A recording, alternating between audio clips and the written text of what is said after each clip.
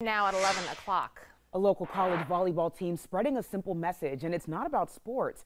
No more gun violence. The coach of the Johnson C. Smith University Golden Bulls used tonight's match against Livingstone College to reach out with some unexpected words. Our Cam Gaskins is live. So Cam, what moved him to do this at a game?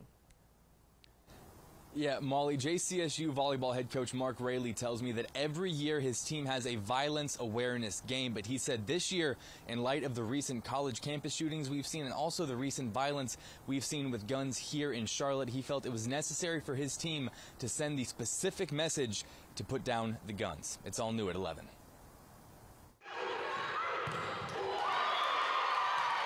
Amidst all the noise of a Golden Bulls volleyball game inside Brayboy Gymnasium,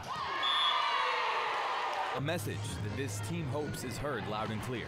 So why not bring it home to awareness to here at Johnson C. Smith University to help our students to know that we care about you, you matter. If you're in a situation, we need to do something about it. In addition to the blue and gold in the gym, splashes of purple to remember those lost to gun violence. JCSU volleyball head coach Mark Raley has been a community activist for decades in Charlotte, and tonight helped orchestrate a Students Against Gun Violence game against Livingstone College.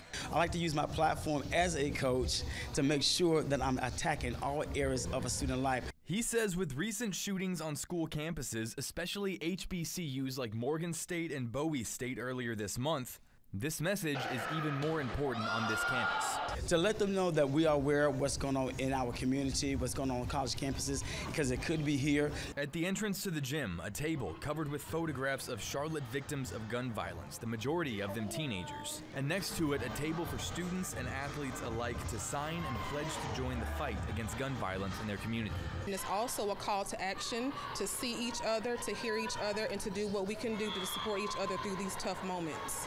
Coach Raley says he's trying to lead his athletes to wins on the court, but he's hoping all JCSU students are able to win off the court and stay away from gun violence.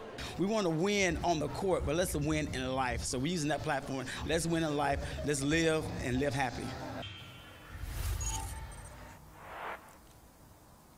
So you hear Coach Raley there talking about winning on the court and winning in life. Well, his Golden Bulls did win tonight against Livingstone, 3-0, and there were over 100 people in Brayboy Gymnasium to hear that message of putting down the guns. Reporting live in Charlotte, I'm Cam Gaskins, WBTV on your side. Very cool, Cam. Thank you.